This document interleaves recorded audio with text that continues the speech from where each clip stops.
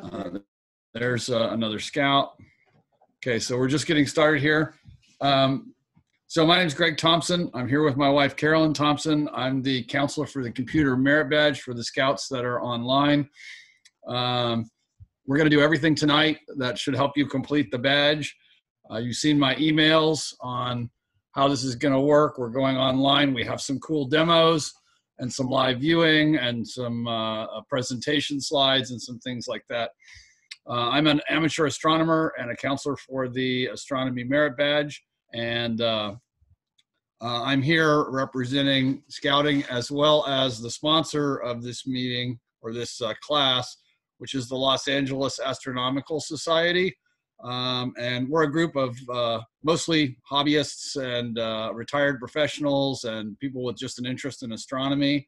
You may know us from the public star party at Griffith Park Observatory, but we also do a lot of schools around the LA area where we do star parties. And we also have Wednesday nights at Garvey Ranch Observatory, which is currently closed, as are many events like Griffith Park Observatory because of COVID. But when those things open up, we're a resource for you guys. And I would certainly invite you to come out to Garvey Ranch on a Wednesday night when we're open. And I've got some things you can do up in the dome. And we have a machine shop and a classroom. And I've got some gifts for you guys if you do get a chance to make it out. So that's enough of the introduction. Tonight's focus is going to be on earning the Astronomy Merit Badge. I could go on and on about astronomy and all kinds of things about astronomy, but our main focus tonight, other than having some fun and doing some demos, is going to be to make sure that you guys have everything you need to complete the Merit Badge. So in this virtual forum, the only way I have of really participating we're going to do a couple of things where we call on the Scouts, where you're going to be participating in looking at a constellation or locating a star, and that sort of thing. So when we do that, the Scouts should be prepared. So from the materials that I emailed you, you guys should all have your Astronomy Merit Badge worksheet, and you should have a pen, because as we talk tonight, you can knock out 90% of the badge by taking notes from our discussion. My presentation goes through the requirements step by step. And now that you've read the Merit Badge book, between the Merit Badge book and our discussion, you should be able to fill in every blank in the worksheet. So some of the things involve writing down things that you've observed, and we're going to talk about how to do that. There are a few prerequisites. The 4 nights of drawing the moon is kind of hard because the moon doesn't rise until after, I think, about midnight right now. I would accept if you guys would like to sketch something different for that requirement, something that's visible not in the middle of the night. I will accept a sketch of 4 nights, as I said in the email, of Jupiter and Saturn rising in the east in the kind of in the late evening right now. They're rising around 11 o'clock p.m. right now, which might be kind of late for you guys, but that does get a bit earlier as each day goes by. So if you want to sketch something else for 4 days, remember the requirement is to show how things move. So you have to look at the sky at the same time each of the 4 nights and show the position of things changing to complete the requirement. So we'll talk about that requirement when we get there.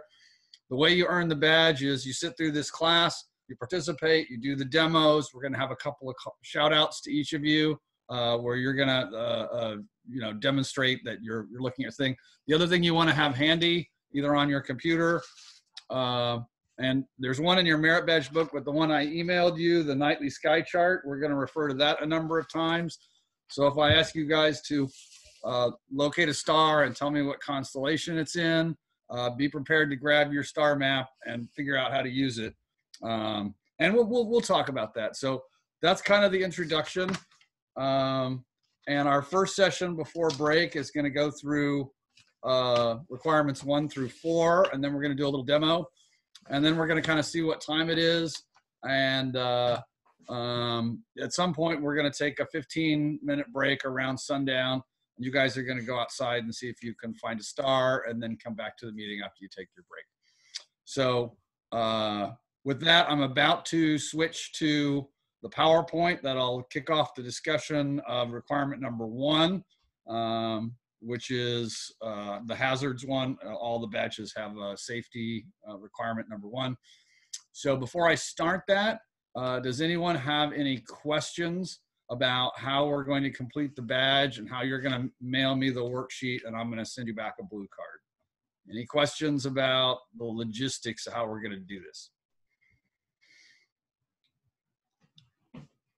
Okay, if you have your worksheet in front of you, go ahead and fill in your name, your unit number. Your counselor's name is Greg Thompson, and you have my email address. So when you send me your worksheet, be sure you give me the address of where you want your blue card to go to so that you can get your badge. If the blue card gets misplaced, don't worry, I'll keep my copy and we can always scan it and email you a copy if that works. So with no questions, we're going to jump right in because we have a busy schedule tonight.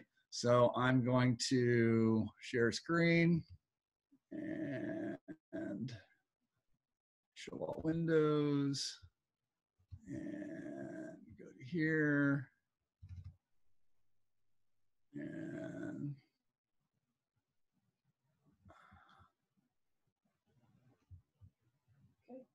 yeah, hang on, I gotta. Just click on slideshow. I'm looking for it. Across the top. Insert design transition. I mean, there it is. From the beginning. There we go. Okay, so this is just the introductory slide. This is the first online version of the Astronomy Merit Badge. Like I said, astronomy is a fun hobby, a profession, and also a science. So it's got a lot of really cool aspects to it.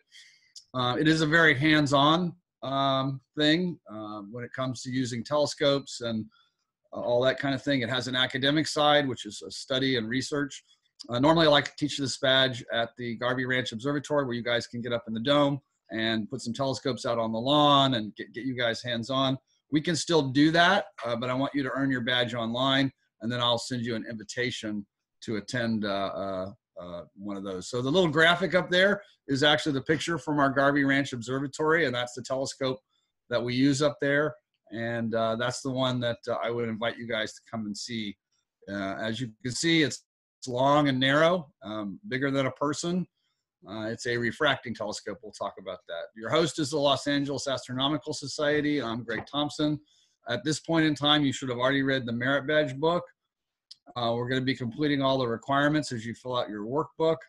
And the checkout is the signed blue card once I get your worksheet. So there's really no point in sending me a partial worksheet. You can if you want to, and I can send you a partial card, but I'd much rather get a complete worksheet, and that way you can earn the badge. Okay, astronomy hazards. And normally we go around and have people think about this. So I'm going to tell you some of my top ones that I see. And I want you guys to also think about what other hazards and what circumstances you might be involved in astronomy, whether it be professional or amateur or on a camp out or whatever. So the first one on my list for your notes is it's outdoors and it's dark, because you can do solar astronomy during the day, and that has its own hazards, but most astronomy takes place at night when we can see the night sky. That is, when the Earth is facing away from the sun and we're in nighttime, that's when we can see the visible universe in the night sky. So we can see the Milky Way, and we can see the moon, and we can see the stars. So it usually happens at night. And what that means is, as with any outdoor activity, particularly one you would do at night, it's dark. You can stumble around and hurt yourself. And it also could be quite cold. Astronomy can be hazardous to the health of astronomers in the old days when they had to sit up on the top of mountains, on the top of ladders, and look through telescopes when it was, 10 degrees below zero. And I think a few astronomers back 100 years ago probably froze to death. So when you do astronomy, you need to wear proper clothing. You need to have some way of knowing any hazards that are around you. So at star parties and for astronomy, we don't use bright white lights like flashlights. I mean, flashlights seem an obvious way to prevent tripping and hurting yourself. But the problem with bright white flashlights is they will spoil your night vision. I don't know if you're aware of this, but your eyes adjust to daytime versus night by changing the size of, what's the right word, pupil? Yeah. Your pupil changes size, right? So we use red lights at star parties. So if you're going to do astronomy, that nowadays they make a lot of great LED headlamps with a red light, or a flashlight that has a red light attachment. But just putting a piece of red cellophane over your regular flashlight will work too. So proper clothing for the weather that you are in. Of course, if it's cold or windy or raining, you would wear, hat or gloves and a jacket and so forth. The most common injury that I have seen in astronomy is stumbling around in the dark injuries. You can imagine that their standard first aid treatments work because what you're going to get is twisted ankles and jammed fingers and bonked foreheads and maybe something a little more serious, but usually it's just a trip and fall. So we use our standard first aid skills to treat those. If the skin is broken, we clean it up and cover it. If it's a sprain, we can wrap it up. If the person's showing signs of a more serious injury, like an internal injury or a broken bone, we're going to isolate that and get them the help they need, either by calling for first aid for responders or making sure that the person gets out there. So stumbling around in the dark injuries are pretty common in astronomy. I think when I go to schools and do scouting events, I get some little glowy ring things and I put them around the tripods of my telescope. And that's to protect people from tripping on them and also to protect my telescope from getting kicked, which we don't want to have happen. So we can prevent it by using some lights and knowing where we are, and we can treat them with standard first aid things. So my third area is if you're doing any kind of astronomy during the day, and this does happen, right? We have astronomical events that we really want to see. I had an absolutely super time with the club going out to see the total eclipse of the sun 3 years ago now. Yeah, I think 3 years ago now. That's an amazing event.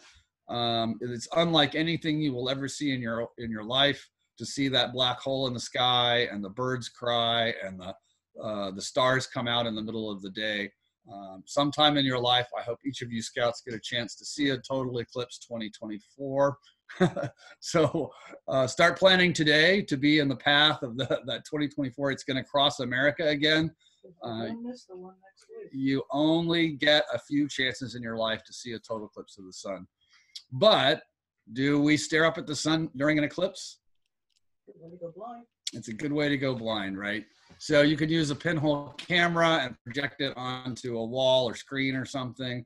There are solar filters and glasses you can use, but you got to make absolutely sure that you are using the properly rated material and that your eyes are protected. At star parties, you will see people use powerful lasers to point at things in the sky. I do it. It's a very useful tool to help people locate things in the sky. But these lasers shine quite high in the sky and they're quite powerful. So as cool as it is to try and go buy a powerful laser, you have to be aware that you could damage someone's vision quite easily with one of those. They look like little lightsabers, and all you have to do is accidentally point it in someone's eye and it could permanently damage their vision. Also, it's totally against the law to point those things in the sky if there's an aircraft nearby. So if you do it, sometimes you can get in a lot of trouble. So we try not to do that whenever there's an airplane around. So please be careful if you're using a laser. So that's my thing. I mean, I think astronomy overall is much safer than a lot of other activities. It's probably much safer than parachuting or high cope or zip lining or any of that stuff that scouts sometimes do. But we still take the precautions. So does anyone have any questions? At this point, you should have notes for number 1 filled out on the type of injuries and what you do about them. Now, if you take a few quick notes during the class and you want to, finish reading the Merit Badge book or refer back and send me your worksheet 2 days from now, that's absolutely fine. There's no deadline in turning in your worksheet tonight. But I do warn you that if you don't fill out the worksheet, you just sit and listen and you put it off, I'd be disappointed that you might not earn the badge. So try to follow along. You've just completed the first requirement for the badge. So I'm going to move on if no one has any questions. All right, you'll see on page 2 of the worksheet, heat reactions, cold reactions, dehydration, bites and sting, C, proper clothing. Just use the common sense answers that we discussed and that you'll read in your merit badge book. This is straight out of second class and first class first aid requirements. You're unlikely to get traumatic injuries while doing astronomy, but I guess if you were viewing the 100-inch through the eyepiece and you fell to your death on the floor, I'll show you a picture of that later. That telescope, if you want to look through that telescope, you got to be not afraid of heights. All right, so much for number 1, A, B, and C. We're going to move on to number 2 now. So light pollution. So we don't normally think of light as a form of pollution. We usually think of smog or trash or water that's become, infected with toxic chemicals or something. But all that light that we generate from our street lights and our car lots and our buses and trains and cars and houses, if you think about it, all that light we're shining up into the night sky isn't illuminating anything down here on Earth. And we are wasting the energy and the money it takes to generate all that light. So in one sense, you could think of it as light waste. It's like the exhaust that comes out of cars. It takes train loads of coal and nuclear power plants and great solar farms and wind farms to generate that electricity. And then we just shine it up into the night sky as waste. So, what exactly does light pollution mean? It means that we are shining light not down on the ground where we need it to see when we drive around or walk around or do activities. We're actually, the light from human activity is shining up into the sky, and that creates ambient light both up in the sky and kind of all around you, right? There's particles of dust and fog and light, water droplets in the air, and the light that comes from, you can see the picture of that city, you can see there's kind of a glow all around the city. That's that wasted light shining up into the sky and into the atmosphere and kind of re-radiating it and shining it back at us. So what does that mean? What does this sky glow mean? It means that when we live in a city like Los Angeles, we really can't see the night sky. That 99% of the things that you could see in the sky if it were dark are fainter than the light pollution. So if you go out tonight and you can spot a few stars or a big planet like Jupiter, you'll see some first magnitude stars. They're visible even in the city. They're bright objects, but you won't see the thousands and thousands of smaller objects that you would see if the sky were truly dark. And that is a form of pollution, in my opinion. We're wasting all the money and the energy to generate that light. And I think there are some movements to preserve areas of dark sky around the country, and even some movements in cities and developments to install lighting that doesn't shine light, up into the sky or doesn't shine as much light. So how does air pollution and light pollution combined affect astronomy? Well, it effectively makes viewing in the city fairly limited. Now, if you have a decent telescope, you can still see a lot of stuff from the city. It's not like the sky is blanked out. But if you want to look at fainter objects, you won't even see the Milky Way in Los Angeles. When I go out and I do outreach events at schools, elementary schools around LA, most of those kids have never even seen the Milky Way. They don't know what it is or why it's there or that it even exists. So when the Scouts, when you get up to camp, you go up to camp in the mountains or out to the desert away from LA and you see the Milky Way for the first time, that's quite a thing to see. You're away from this light pollution, and now you can actually get a sense that, hey, we're part of this giant wheel in the sky called the Milky Way galaxy, and that stream of light across the sky that is blocked out when we see the city, that's too faint to see against the sky glow, that's actually millions and millions and millions of stars in the great wheel of the Milky Way. So it affects astronomy quite negatively, and both amateur and hobbyists and professional astronomers, they want to get to the highest places as far from humans as they can, where it's the darkest and the air is the stillest. So in the early years of Los Angeles, the Mount Wilson Observatory, which you can see from Pasadena up above you, that observatory was built high in the mountains. And, you know, until LA was really developed, it was one of the most successful observatories in the world because of the 100-inch telescope. So at any rate, that's what light pollution is. It comes almost entirely from human activity. I suppose you could say, well, don't volcanoes pollute the atmosphere with light? But I think when we talk about light pollution, we mean the light from human activity. So does anyone have any questions about light pollution? This is covered in your merit badge book, and you should have some notes down at this point for 2. Explain what light pollution is and how it and air pollution affect astronomy. And the air pollution part is when the light pollution hits the air pollution, it shines more and makes the sky glow brighter and blocks out more stars. So astronomers want to go to places like the top of volcanoes in Hawaii and down to Chile and the Canary Islands, where there's almost no people. The sky is very clear and high, and you could just see literally millions and millions of stars in the sky. If you turn on chat, Sam Whitman has a question. Okay. Can you read it to me? Sure. From Sam. Could we still view stars with a telescope even with light pollution? Okay, that's a good question. Sam is asking that if you have a telescope in the city, would you be able to see anything even if there's light pollution? The answer is yes. A telescope can make your eyes effectively, you know, 10 times or 50 times bigger. So most of the fainter stars and planets and things like that, you can still see them from the city with a telescope. You just have to know where to point. It can be a little harder to find if you don't have a computerized go-to scope, because there's fewer reference stars for you to use.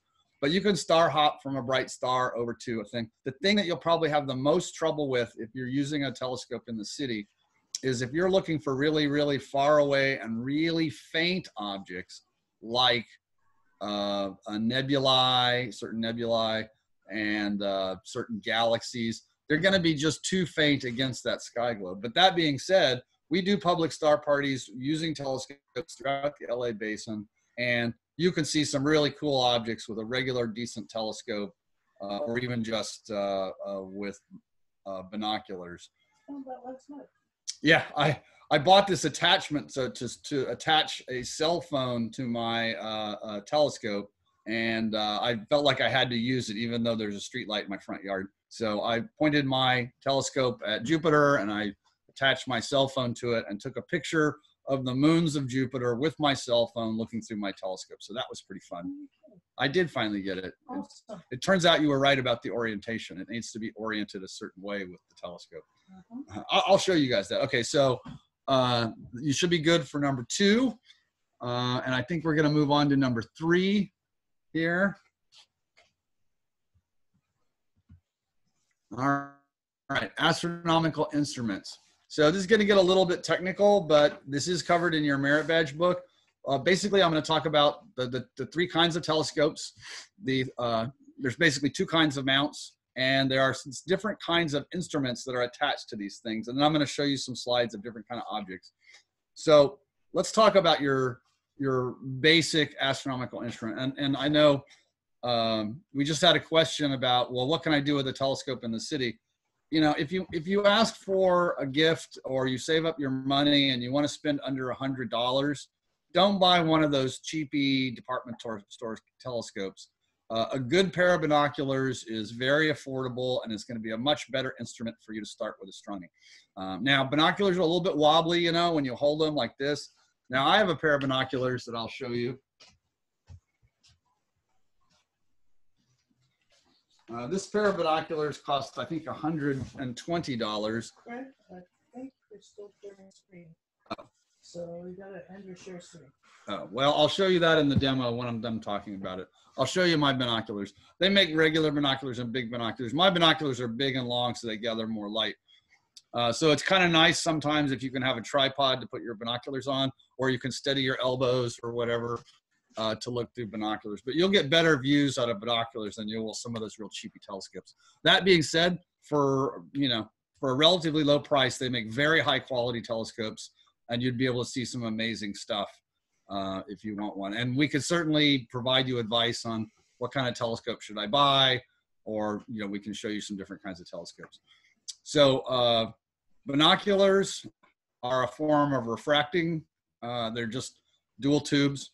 And so I've got a slide up there. So let's talk about refractors. So refraction means that when light passes through a medium like glass, it changes angle. So like when you put your hand underwater and your arm looks crooked, right? And what's really interesting about refraction is if you have a curved piece of glass called a lens, you can bend the light from that circle down to a point. And that's a way of concentrating a larger amount of light, gathering more light into a precise pattern, and then focusing it through an eyepiece. So the very first telescope in the history of the world was invented by Galileo, and it was a refracting telescope. It had a lens in the front called a primary lens. So you can always tell a refracting telescope because it's got a big piece of glass right in front, just like binoculars do, right? And that piece of glass is a curved piece of glass, just like a magnifying lens, right? Except it's doing, kind of the opposite of magnifying. It's bending light in. And you can see that orange cone in the diagram is concentrating the light down to where the eyepiece is located at the back of the telescope. So you can always tell refractors because they have a big piece of curved glass in front and an eyepiece at the back so that you can look through them. Now this particular picture is also on a polar mount, which means it's aligned with the North Star. And when you spin it around, it'll help you track the movement of things through the sky. So that's refracting telescopes. Now, another guy named Newton invented another kind of telescope, which I'm going to show you some pictures of in a second. There's just the two kinds of telescopes, refractors and reflectors. The way you can tell a reflector is it doesn't use a big piece of curved glass in the front of it. A reflecting telescope uses a great big mirror. So that's why it's called a reflector. They're also called Newtonian telescopes because it was Sir Isaac Newton, the famous physicist on gravity, who actually invented this device. So when you look at a telescope, if it's long and narrow and has a piece of curved glass in the front, it's a refractor. If it is a big, round thing and has a giant curved mirror in the bottom, it's a reflector. There is a third type that I've listed in the slide called a catadioptric. And a catadioptric is a combination of both. It has a plate in the front that curves the glass, and it has a big mirror in the back. So I'll show you a slide of one of those in a second. So for instruments, there are basically two kinds of mounts that you will see a telescope on. I'll show you some. The polar or equatorial mount is the type you see in the diagram on the screen. It's the tilted one that has the counterweight. You can see those two counterweights on the bar, and that counterweight system spins in unison with the sky, making it easier to track objects like stars and other things in the sky, because as you guys are probably aware from reading your Merit Badge book, the night sky is not static, right? It's always moving, and it's always moving in a circular pattern like a giant disc in the sky. I used to teach the Merit Badge and say, like a record player, but these days, most of the scouts just look at me and go, what's a record?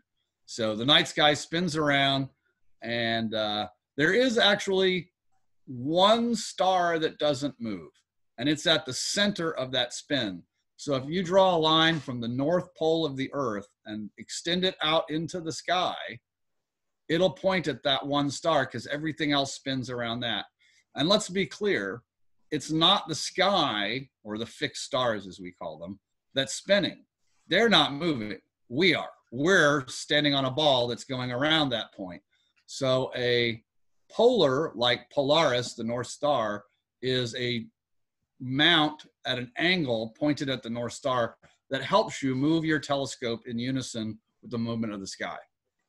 Gideon asks, what does a refractor telescope look like? Do you want me to go ahead and put on my screen for a while and stop your pause? I will in just a second. So you see the picture of the telescope currently on the screen, Gideon?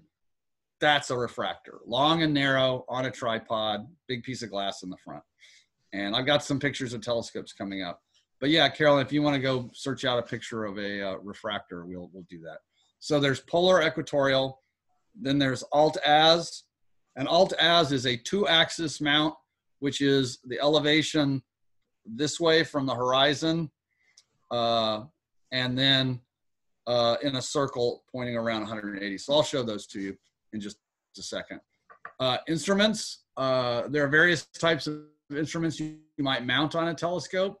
Obviously a finder, you can see the picture of the telescope on the screen has a little tiny spotting scope attached to the back of it. That's to help you find things. So we call those finder or spotter scopes. You might attach a camera to take some pictures. Actually, modern day astrophotography cameras can take much higher resolution pictures than you can see with your eyes. So even if you have a small telescope in the city, if you had a DSLR digital camera or an astrophotography digital camera, you could actually get some really amazing things. And we're actually gonna do a demo of that live tonight. A Dobsonian mount is just a mount on the ground, and I've got one set up here for our demo, so I'll show you a Dobsonian mount.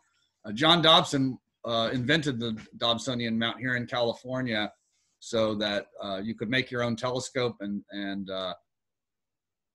view the stars from a sidewalk. It's called sidewalk telescopes. So back to instruments, finder, camera.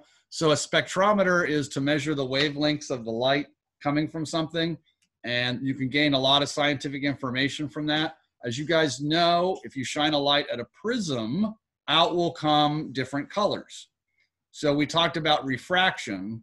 Refraction is when light passes through a medium like a lens and it bends the light at an angle, but it bends the different colors at different angles. So we can actually see how much red and how much blue and how much yellow, and actually get down to very specific wavelengths. That will tell us what made that light.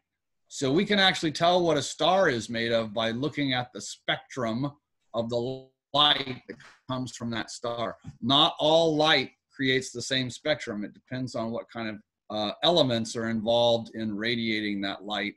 Also, if light passes through something, so the spectrum will tell you a lot about what it was that it passed through. So electromagnetic radiation is what we're talking about here. I usually use the word light, but it turns out that light exists on a spectrum of wavelengths, of very short wavelengths to very long wavelengths. We can only see a narrow band with our eyes. We call that light. But all these other kinds of radiation, microwave radiation, radio waves, X-ray waves, they're all part of the same spectrum. So they have instruments that can take a picture of the sky in, for example, infrared, which you could use to see in the dark, right? Because you don't, if you had an infrared camera, you could see the glowy parts because people are warmer than the background, right? Infrared radiation is the spectrum of radiation that we associate with heat or warmth. So those are pretty cool things. There is a thing in your book about setup, storage, and care. So I have a slide on the screen there that shows you a little lens case. Obviously, these are optical elements. If you have a pair of binoculars or a great big telescope, you're going to put the eye cups on to protect them and keep them in a protected case, and something that'll prevent them from being scratched or being knocked around. So if you're interested in astronomy, whether you have a small little rig just to look at the planets or some big fancy rig, everyone has to work out their own storage and care to not scratch up the lenses and that. So that's a whole thing. All of that stuff I just went over is in your Scout book. On your worksheet on page 3 is a picture of a refracting telescope. So you should be able to pretty easily, fill in, what is a tripod, what is a finder, the eyepiece is there at the back where you look, the objective lens or the primary curved glasses in the front. Binoculars do exactly the same thing. You can see it's labeled the objective lens in the front, and then it uses a couple of mirrors to bounce the light back so it can bring the light closer together for your eyes. But binoculars are just two refracting telescopes right next to each other, so you can use both eyes. Why are they important? They let us gather more light and see further and see more, which is really cool for hobbyists, but also really important for research. Demonstrate or explain how these tools are used. We point them at things at night and we look through them, or we use instruments to record the data that comes through them. How is an X-ray telescope different from a microwave telescope? So they look astoundingly the same, but a radio telescope, radio waves have a much higher wavelength. So, it's like you need a really big antenna. So a microwave telescope or detector can be like 6 inches across and actually detect a lot of stuff because the waves are really small. But just like radio waves, a radio telescope could be hundreds of feet across. I think the one at Arecibo, they actually use the crater of a volcano, and it would take you an hour to walk around it. It's huge. So radio waves are at one end of the spectrum, microwaves are another end of the radio spectrum, and they're both forms of electromagnetic radiation, but the difference is wavelength, and so the detectors are really different. So I hope that answers your question, Sam. Okay, so I'm gonna go now to, I got a slide here for reflecting telescopes because, hey, that's the kind of telescope I have, and that's the one I'm interested in. So I've got a diagram in the upper right-hand side of the slide that shows the light path. It's very different than a refractor. In that slide, you can see the light entering in from the right-hand side and following the arrows. It then hits the curved mirror, which is the primary mirror at the bottom of the telescope, bounces back at an angle, coming together as a cone. It then hits a secondary mirror, which is essentially just an angled mirror, and that bounces the light out the side of the telescope where we attach our eyepiece.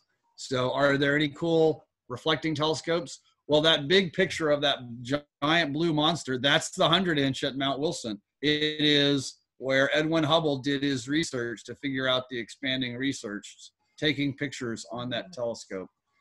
The mirror of my personal reflecting telescope is 10 inches across, and the one at Mount Wilson is 100 inches across. So it has amazing light gathering capabilities up on Mount Wilson. 300-inch in Palomar? Palomar is the 200-inch, which is another amazing telescope. So in the picture of the Mount Wilson blue 100-inch telescope, the mirror is down at the bottom. The cage is where the light comes down the cage. It bounces off the mirror and back up. And if you look inside the blue cage up towards the top, you'll see a black thing back up there. That is the secondary mirror. That bounces the light off to the side. And back when this telescope was first built, that's where you had to be if you wanted to look through it, is up in the top of the dome. Now, just to give you a sense of the scale there, I have stood underneath that telescope and my head just barely reaches the bottom of the telescope. It's about the size of a bus, which is pretty amazing. I think it floats in a bath of mercury in order to make it easy to move, which is pretty cool. I have a picture there of the Hubble telescope, which is, of course, has no problems with light pollution much coming from the Earth, which is taking some amazing pictures because there's no atmosphere. The Hubble telescope, of course, is a reflecting telescope. So we're in outer space, caught up with the Hubble. We looked in it, we'd find the exact same design we've talked about. A mirror in the bottom, secondary to gather the data, and no lenses to curve the light around. Refracting telescopes do that. So I think that's my last slide for this one. So on B, describe the similarities and differences of several types of astronomical telescopes, including at least one that observes light beyond the visible part of the spectrum. So you could list infrared, you know, it detects infrared radiation, and it's just a different type of detector. But like if you look at a supernova in the infrared, you're going to see different stuff than if you look in the visible light spectrum. And so you're going to be able to gather data from different types of electromagnetic radiation. We can't see radio waves with our eyes, but we can if we use a radio dish and gather the data and convert it into something we can see. So I gave you in my slide 3 types of instruments. Let's see, what did I say? A finder, which will help you find things, a camera, which would help you record things, and a spectrometer, which would help you look at the different spectra of light coming through your instrument. Describe proper care and storage of telescopes and binoculars. So be sure and put the eye cups and the lens covers on and store it in something that's safe and waterproof. So take care of your optical instruments. Okay, so before we start constellation and stars, how are we doing on time, Carol? We have time for our demo? Sure. Okay, so I'm going to stop sharing now. Do you want to see that picture I pulled up of the refractor? Sure. Okay. But make it quick. We want to do our demo here. Okay. Talk about it. This is an old refractor. All right. Well, it's a very typical refractor. There's a few things you can see immediately. It's in an observatory dome, and it's long and narrow, which is typical of refractors. It's going to have a piece of curved glass in the very front. That's why that cover's up there on top of it. It looks like it's covered right now. Yeah. Back at the back, straight through, you can see the eyepiece at the very back where you would look through. And the eyepiece is another piece of a lens that straightens the image out for your eyes. If you can see right in front of the eyepiece, there's a focus knob there to move the eyepiece in and out a little and get a clearer focus. That big thing mounted on top is the finder scope. And you can look through the finder scope, but it's to help you align the telescope with whatever object you're looking at in the sky. So it essentially is the same as a scope on a rifle, right? It helps you sight in the main scope. So you guys should recognize this type of mount. You see that counterweight system, and it's mounted at an angle. We call this a polar or equatorial mount. And again, if you followed that axis there in the center of those wheels, pointing straight up in the direction of the sky, that would point straight at the North Star. So as the sky wheels around the North Star, you can spin this telescope to match that tracking. And it looks like this one has got a little motor, so it will automatically track with the sky. If you point a telescope at the sky and just leave it there, whatever you pointed at will be gone in like 5 minutes, depending on how powerful your scope is. Yeah.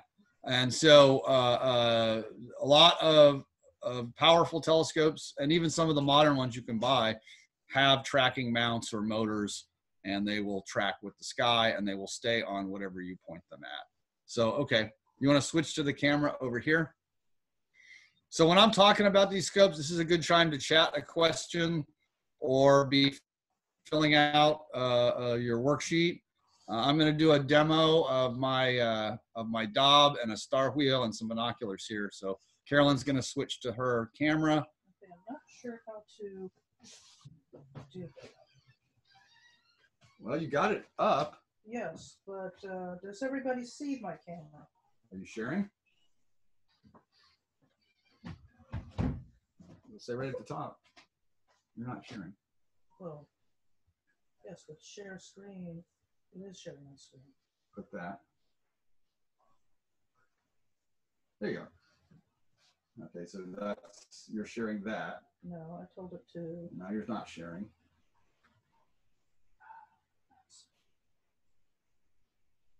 Yeah, because it's already on the screen. Well, tell them just to make it big then. Portion of the screen. There we go.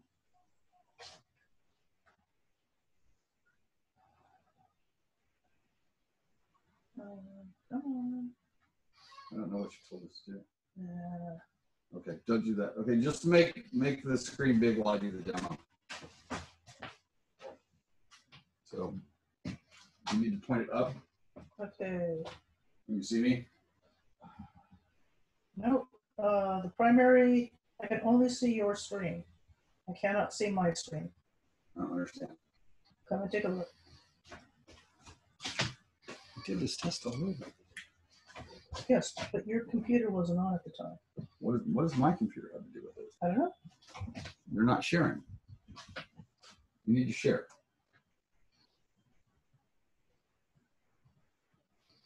Content from second camera.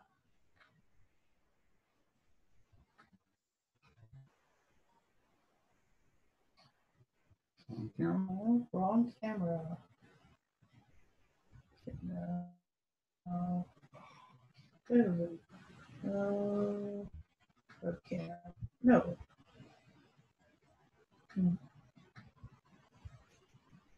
Okay, double click on this.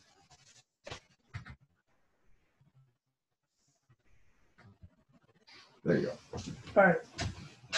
Get some. Make sure people can know. Can you see me? I'm cutting off your head. All right. Well, whatever you want to do. Okay. So I'm hoping that you guys can hear me and see me what I'm doing here. This is my Dob-mounted Newtonian telescope. It has a 10-inch mirror at the bottom, which is down by my feet. So it's on a sidewalk or Dobsonian mount. I'm spinning it around and I'm moving it up and down right now. It just is on some wheels. It does not have a tracking motor. Whatever you point it at, it just stays on it until it moves. So the light path here is the light comes from the sky, passes down into the bottom of the telescope, hits the mirror, just like the big one, Mount Wilson, bounces back up, and there is a secondary mirror right here that bounces the light out the side. So when I'm observing, I'm standing to the side like this, and I'm looking like that. And this is the eyepiece. I can show you that real quick.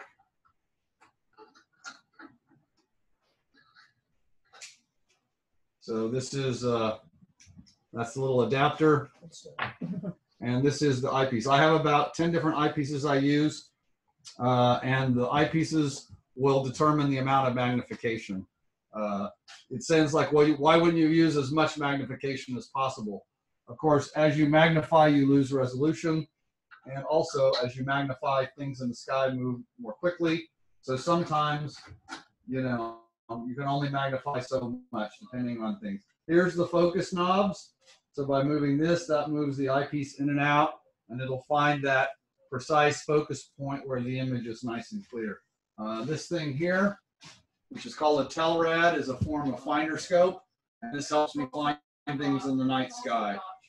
And then I also have another finder scope that I can mount right here. So this is a 10-inch Dobsonian reflecting telescope. I use it at Griffith Park Observatory star parties. I've used it up in the mountains and at scouting events. And we've really seen some amazing things with our eyes through this telescope. We were talking about binoculars. This is the binoculars I use. Really nice binoculars. You can see the moons of Jupiter in these binoculars. You can see the rings of Saturn, not very clearly, but you can see them with these binoculars. You can certainly see star clusters and planets, and the moon comes very nice through these binoculars. And you can see they're kind of extra long, and they're a little bit big so that they have a long focal length. They're 9x63s. What I found is it's hard to hold these steady because they're heavy. So if I had it to do over again, I might actually get shorter ones that don't tire my arms out and don't wobble as much. Look on the bottom. Does it have a, no, that's, does it have a tripod mount? Oh, it does not. Yeah, you have for these particular ones. Yeah, if you get a set of binoculars, you might ask about, do they have the little screw hole thing? Because if you can put them on a tripod, it'll be way easier to look at objects through the sky. But yeah, you can see the Andromeda Galaxy in a pair of binoculars, and I'd be happy to show you how to do that. So I have a few other things to demo for you when I'm stargazing using my telescope. This is a star wheel, and just like the one you have, except this one spins around and shows me what the sky looks like year round and from hour to hour. So I have a gift of one like this for each of you. So if you make it out to the observatory later this year, I'll give you the gift for earning the badge, which will be your own star wheel. I sent you the one that I hope you printed out, which is good for June of this year, and we'll be using that one tonight. So there are other resources. I subscribe to Sky and Telescope, which has a monthly star map in the center, which is very convenient. I use that a lot. And has articles and pictures. This one was about the moon and our return to the moon last year. Great articles and a great magazine. Also, the Sky and Telescope website has an interactive sky chart that I find really useful. So I think I'll probably demo that when we do our constellation thing in a little bit. I've got my Astronomy for Dummies, which is something I use occasionally. Here's a basic astronomer's guide that I enjoyed reading. It's a book I found at the bookstore. And then usually when I'm going to go observing, like on a camp out or a star party, the day before, I'll get my star chart out and figure out what's going to be visible and figure out what I might want to look at, right? What constellations are going to be up and what kind of targets I'm going to see. So that's a demonstration of my job.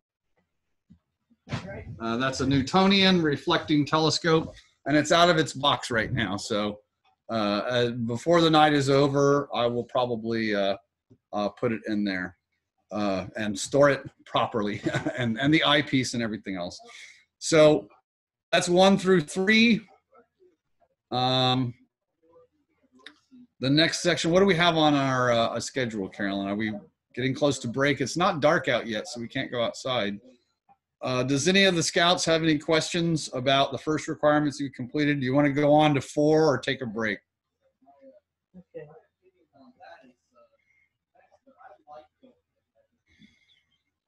No feedback? Gideon is asking, and Sam is asking about 3C, where you have to explain what you use with the telescopes, and then Sam is asking, can we start 4A? Okay. Sam, in a moment. All right. Okay, so 3C, those are instruments mounted on astronomical telescopes. So the answers you want to put there are eyepiece, that's the little lens that you attach, right, so you can look through. You can say finder, which is the finder scope attached to a telescope to help you find things. You got 2 cameras on me. That's confusing. You can put spectrometer, which is a type of device that you can mount on a telescope to look at the spectrum that you're looking at. What was one of our other answers? Finder, eyepiece. Camera, thank you. You can attach a camera to a telescope. So there's 4 instruments for you. And what is the purpose of a finder? To help you locate things. What is the purpose of a camera? To take pictures. What is the purpose of a spectrometer? To look at the wavelengths of light, or to look at the spectrum of the light. What is the eyepiece? That's so you can look through it with your eyeball. That's for seeing or looking with your eye. So I hope that answers your 3C question. So we could go ahead and get started on 4A if you guys are going. We could get going on that. Sam says, can we start 4A? Yeah, 4A. Let's start 4A and then we'll take our break.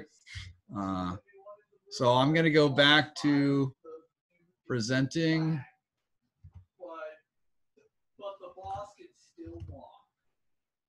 Oop, that's not what I wanted.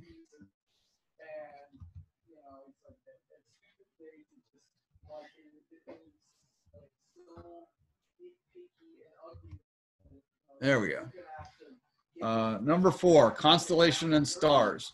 So 4A is identify in the sky 10 constellations, of at least 4 which are on the zodiac. So I've got a slide that basically has the answers for you. And by the way, I sent you your sky map. They can't see that. Oh, okay. Can they see that? This no, camera? Because they're looking through your computer screen. Okay. All right. So the evening sky map I sent you, and also the Astronomy Merit Badge book has some sky maps in it. So you could just write in the answers to 4A, copying from the slide that I'm going to show you, picking ones from your sky map or from your Merit Badge book. So the stuff I'm going to talk about, I already talked about the night sky. The stars slowly circle overhead all night long.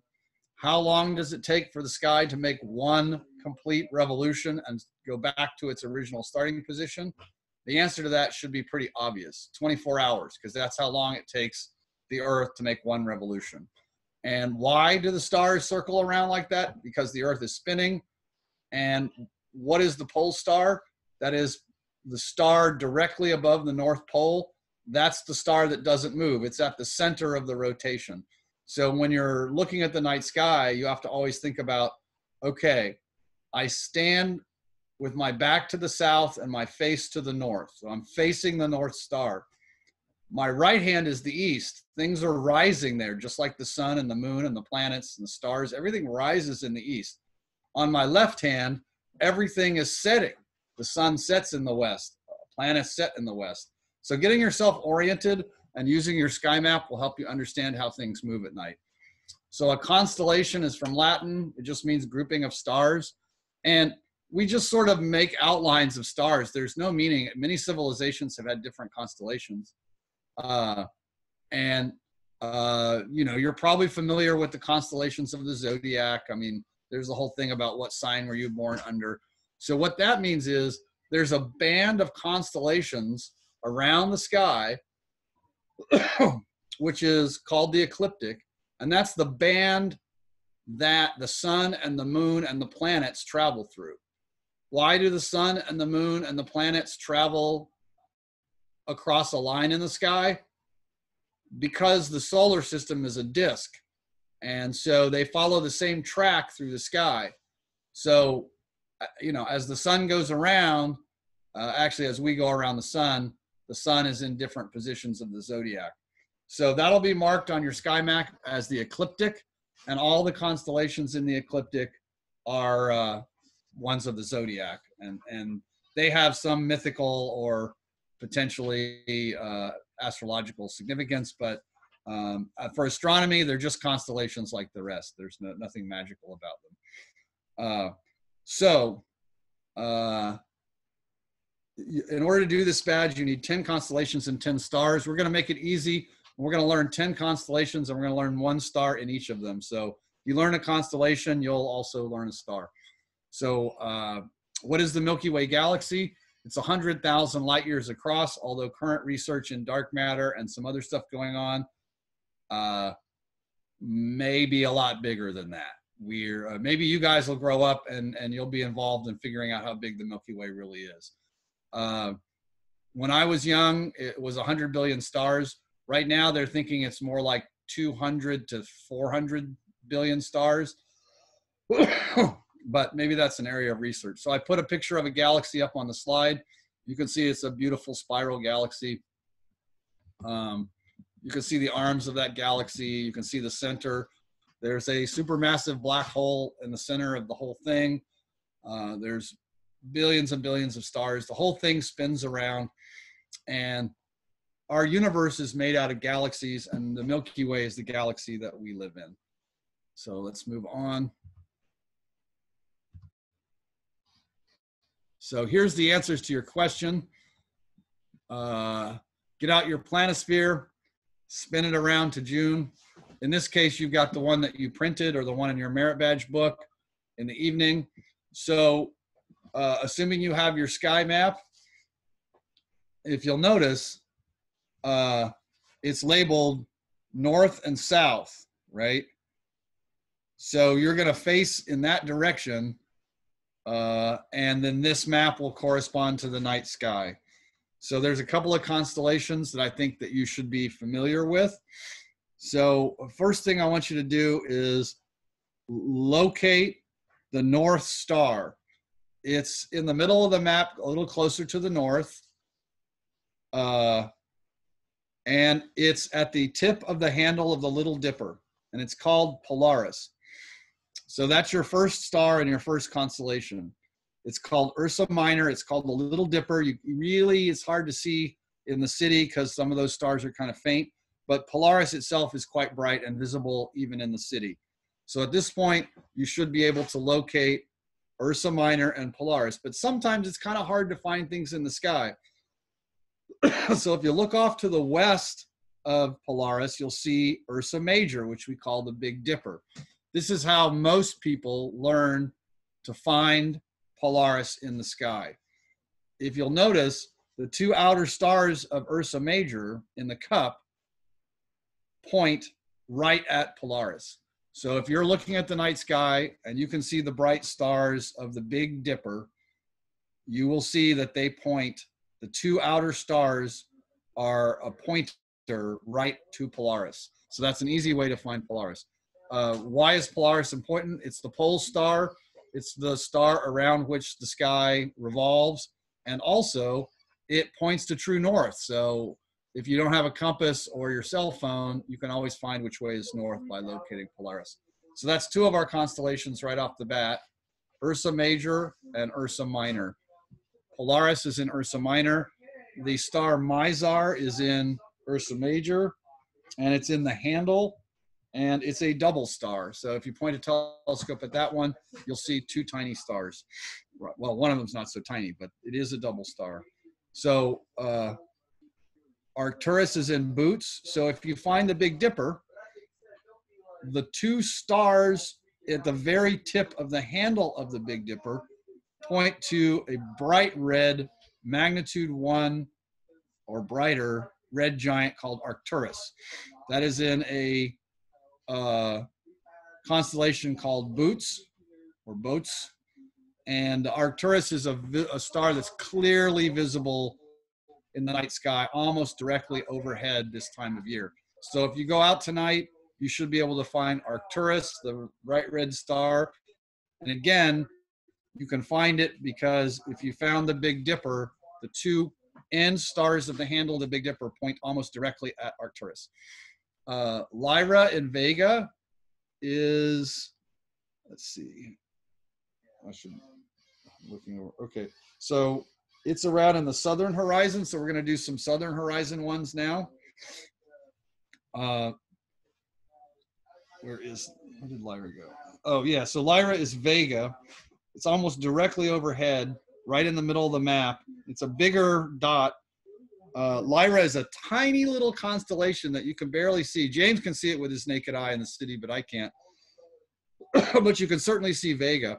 Vega is one of the brightest stars. I think it is the definition of magnitude 0. It is a very bright star, a tremendous blue star directly overhead, and it's right on the edge of the Milky Way. That yellow or blue band that runs across your star map, that's the Milky Way. So it's right there along the edge of the Milky Way. Okay, so what's our next one? Cygnus, part of the Summer Triangle. Where did Cygnus go?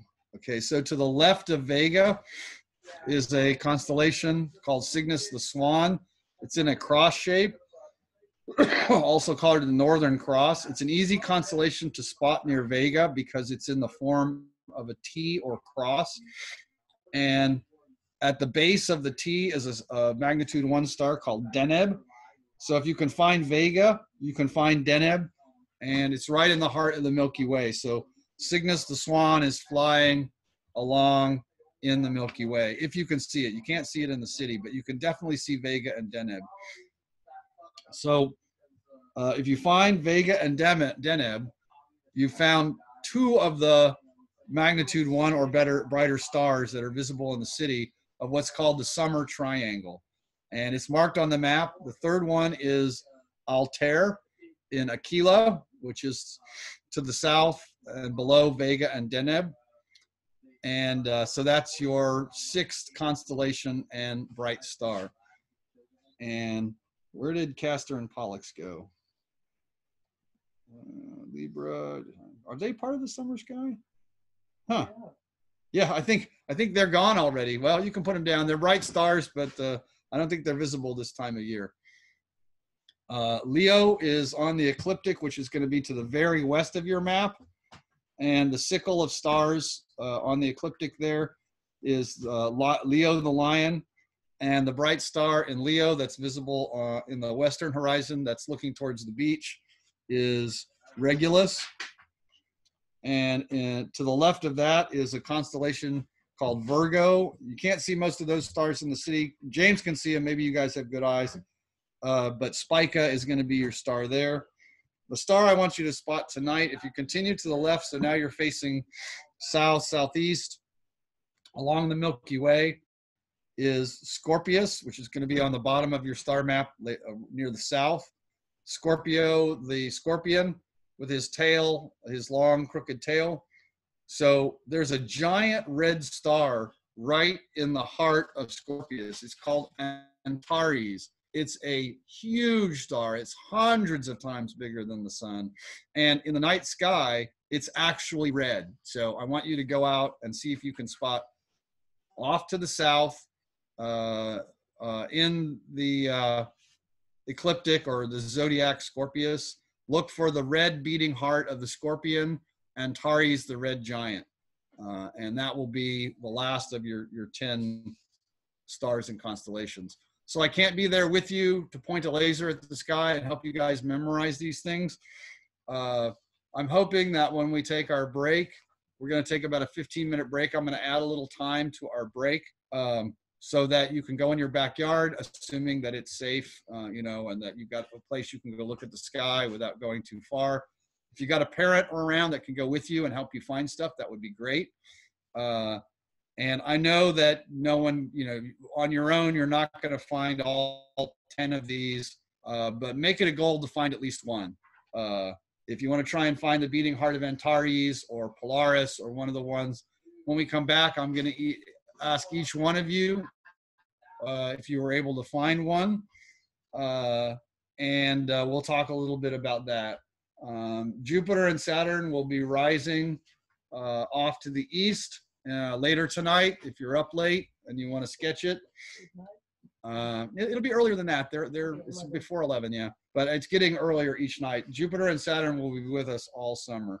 So those are going to be my recommendations for your answers to 4A, the 10 constellations, and then 4B, just pick 8 of the 10 you just did.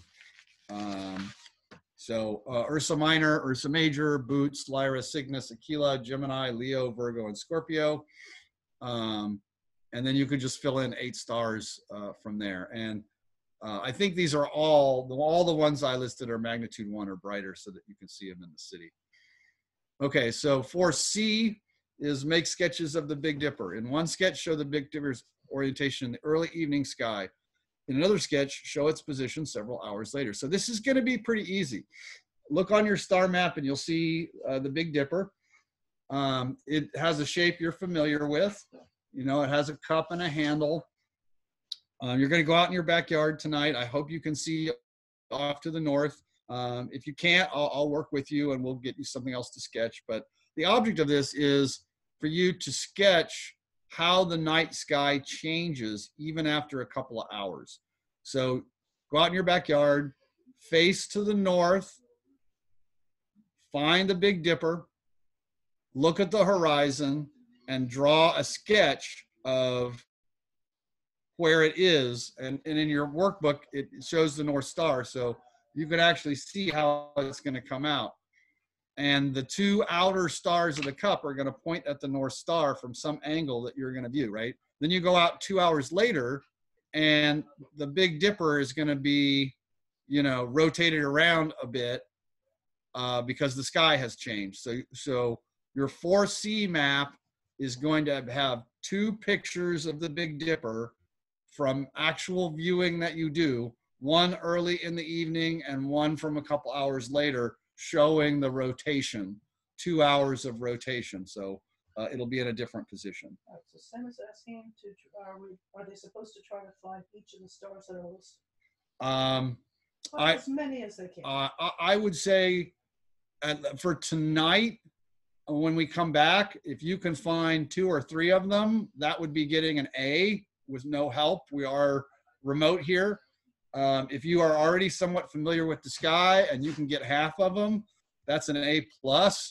If you can do all 10 on your own, I just hand you the badge right now because that's remarkable, especially in the city where it's hard to see the sky. So set a goal to find 1 or 2 if you can. And when you come back, tell me what you found.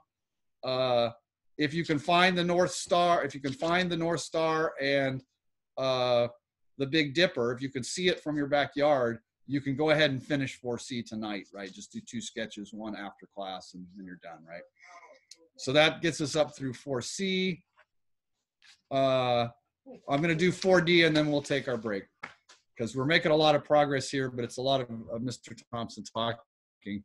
And I appreciate you guys chatting questions. That's really, really helpful because I'm really used to having the Scouts with me and, you know, people ask questions and that's cool. So 4D, explain what we see when we look at the Milky Way. So what we look, and you can't see it in the city, so you're just gonna have to use your star map. It just looks like this milky path, this glowy white path across the sky. And it stretches from horizon to horizon. But it says explain that, right? So what I want you guys to think about is what shape is the Milky Way. That's why I put that slide in with the picture, right? I'm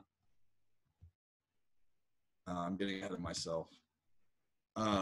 So if you think about it, the Milky Way is 100,000 light years across. And if we get to it, I'll talk about what a light year is.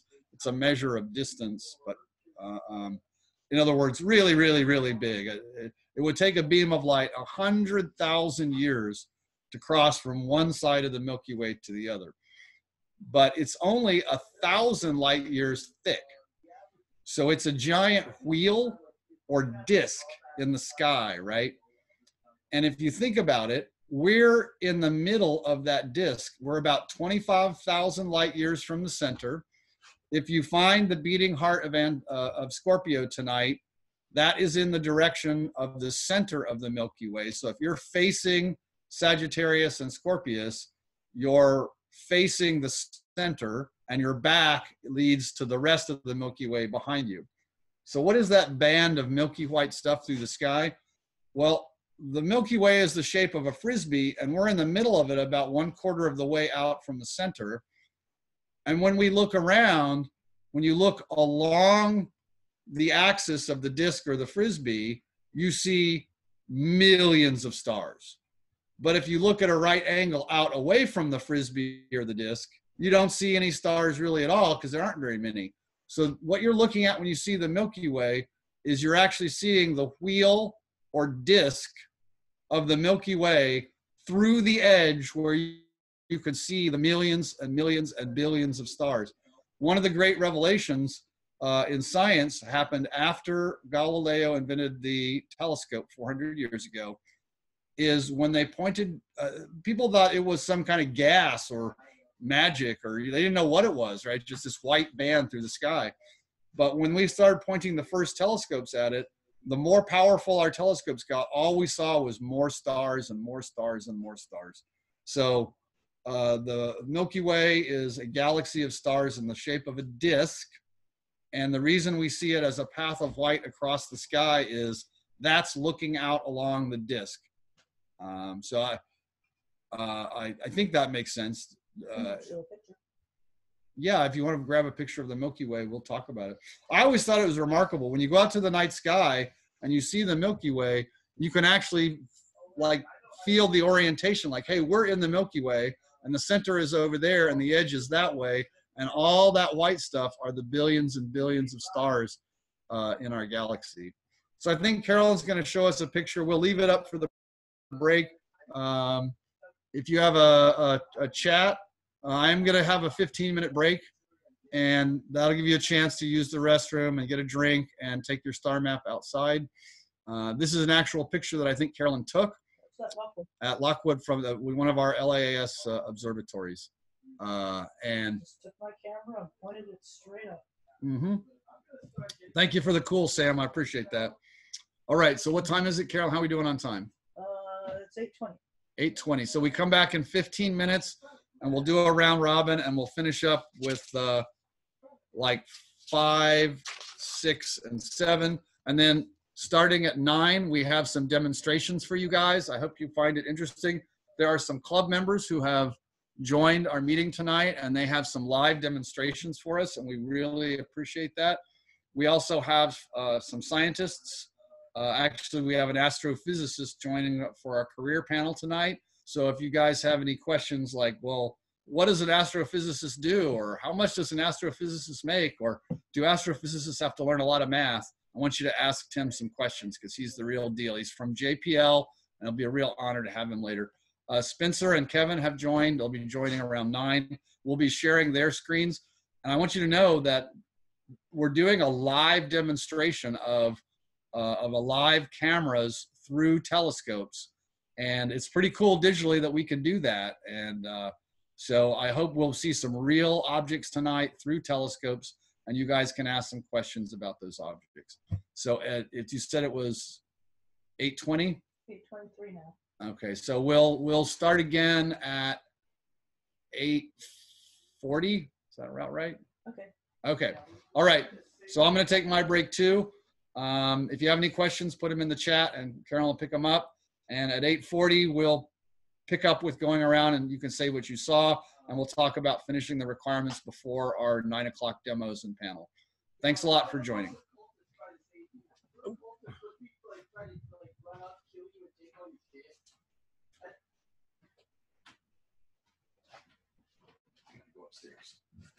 Okay.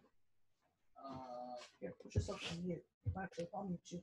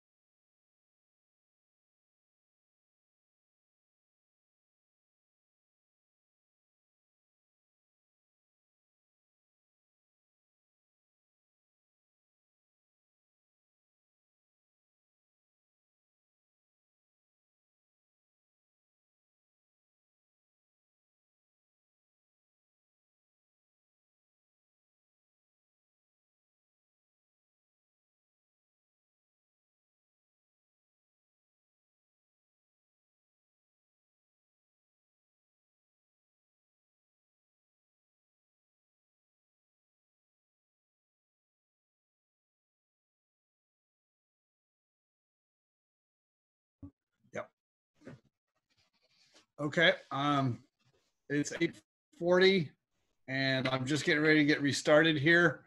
I went outside, and the sun wasn't all the way down yet, so the only star I could find was Vega. And I'm gonna, as the Scouts rejoin us here, I'm gonna go around, and you guys can tell us if you are able to spot Vega or your eyes are better than mine and you can see something else. I'm also going to demonstrate an interactive sky map here in a second. We'll go back to the slides to finish the requirements. And in about 20 minutes, we'll start our remote viewing session, and you guys can start seeing some live telescope stuff. So, Carolyn, I'm ready to do my round robin. So let's see. Is Gideon available? Gideon, if you could come off mute. Uh-huh. Are you there? Say hi, Gideon. Hi. We can't hear you, Gideon. Say hi. Hi? We can't hear you. Really? Oh, let me. Are you on yours? Oh, speaker volume. Yeah. I got it. Okay. All right, Gideon, were you able to see Vega up overhead or anything, even though the sun wasn't quite down yet? Not much, No? nothing. Not much. Okay, so almost straight overhead is a really bright star called Vega. It's on the list in your that you're going to do for the 10 stars and constellations. So you should be able to spot that one. If you stay to the end and you want to stay up a little bit later, you can go back out and start your Big Dipper sketch and your 10 constellations. So I'm sorry, I'll time the next one. I'll time it a little better so that we take our break and it's a little darker outside. But astronomy is at night. So thanks for checking, and I'm sure you can see Vega. I was able to see Vega straight overhead. So thanks a lot, and let's go and see if Sam was able to see anything. Gideon, you can go on mute. Sam, you can come off mute. Are you with us, Sam? Okay, maybe he's still on break. How about Charles? Are you with us, Charles? If you're with us, Charles, you can come off mute. Hello? Hey, Charles. Were you able to go outside and see anything overhead? No. No. No? Yeah. So there's a super bright star straight overhead called Vega in Lyra. That's one of your 10 and your 8. So either tonight or tomorrow night. I'm going to demonstrate an interactive sky map. I'm going to show Jupiter rising in about 2 hours. So if you want to go out and do your sketches of Jupiter, you can start that tonight if you want. Okay. So I'm sorry that it was still light out, so there wasn't much to see. It is actually a clear night, so I'm thinking we may get some good telescope viewing here in a minute. Thanks, Charles. And River, are you with us? Yes, I'm here. Okay, were you able to go outside? Yeah, I couldn't really see any stars. I could see one Didn't see any star. stars? I wasn't Yeah. sure if it was an airplane or a star, but I'm assuming that it was a North Star because I think that's supposed to be the brightest one. Actually, Polaris is not the brightest star. Was it off to the northern horizon a bit, or was it more straight overhead? Okay, let's think. The northern horizon. And that would be towards Pasadena and the mountains would be the northern horizon. I guess I'd say it was more northern. Yeah, that might have been Polaris. That's a good spot. If you, again, when I say face the north, you're going to turn your body towards the mountains here in LA, towards Pasadena, and then up at about a 30-degree angle is going to be Polaris, which is the North Star. That's why it's in the north. And so once you're oriented in that way, you're on your right-hand side will be the east. That's where things rise. And then on your left-hand side is the west towards the ocean, and that's where things set. So that'll help you get oriented to see if you can spot some of the constellations for your worksheet.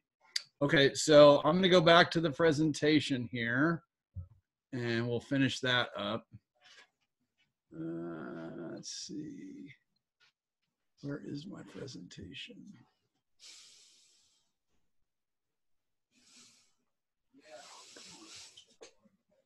Astronomy, Zoom Cloud. Let's see if this is it. I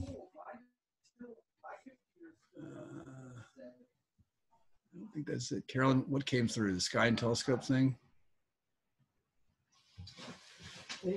Nothing. This. And then we had that trouble before. Well, oh, here it is. Okay. Did that come through the presentation?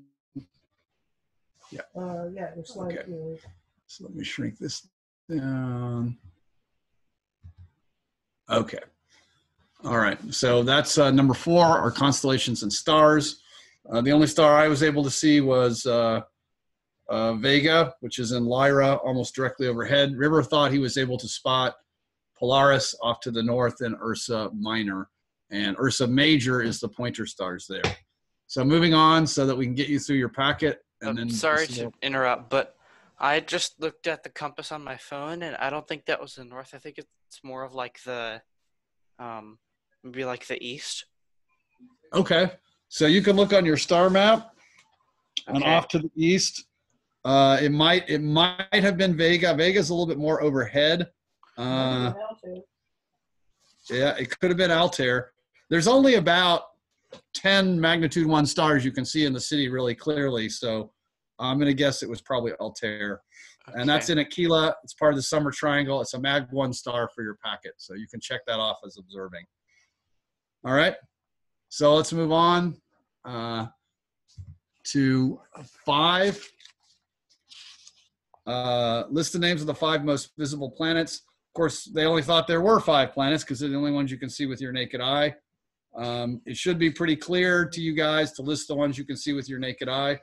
It's actually pretty hard to spot Mercury, although it is pretty clearly visible to the naked eye. The problem is, if I tell you guys to go out and look for Mercury, it's going to blind you because Mercury.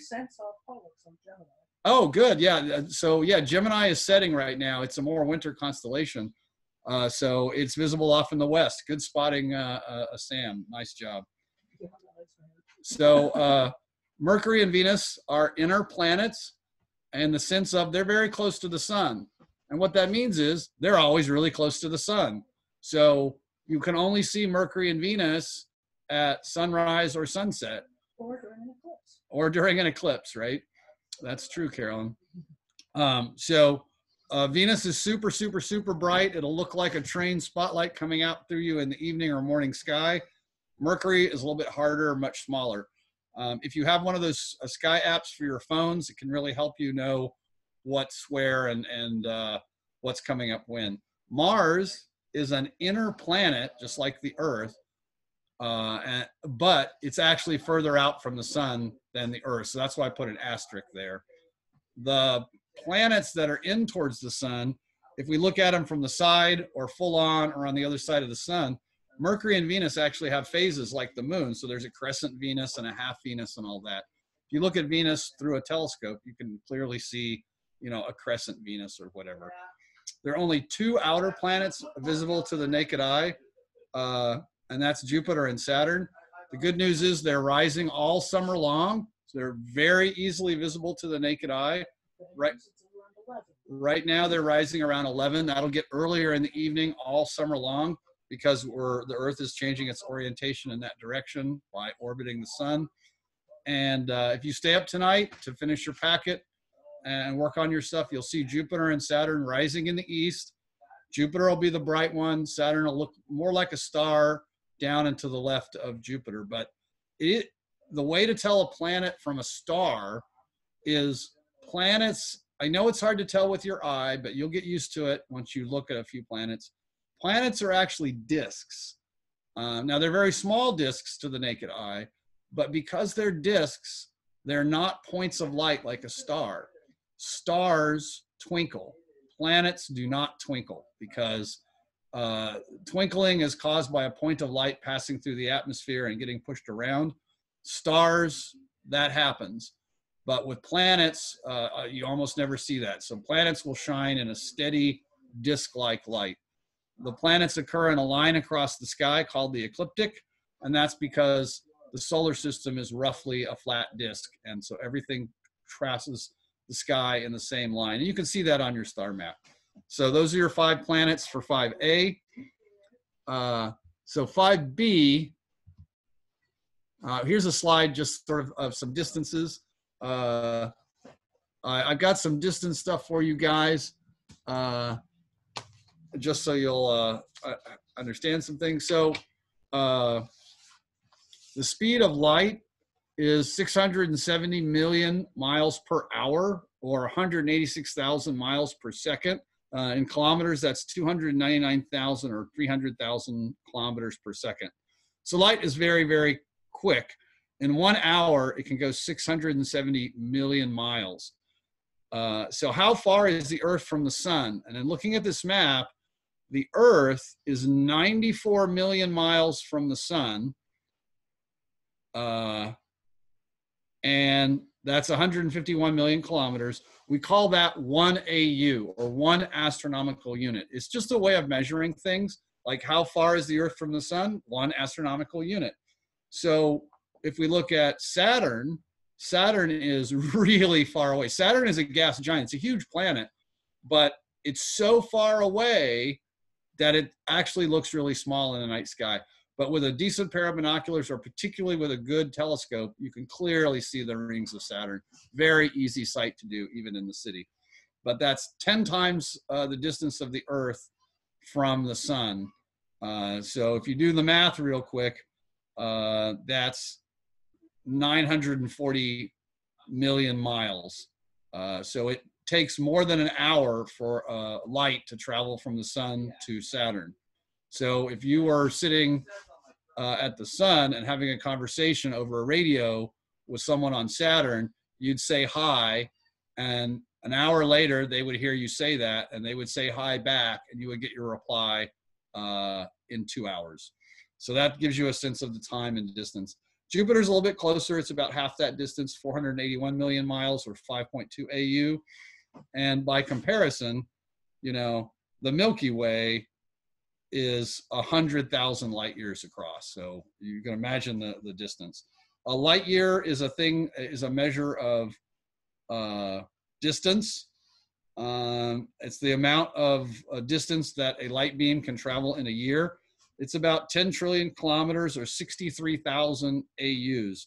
So this little planetary system, this little solar system we live in, you know,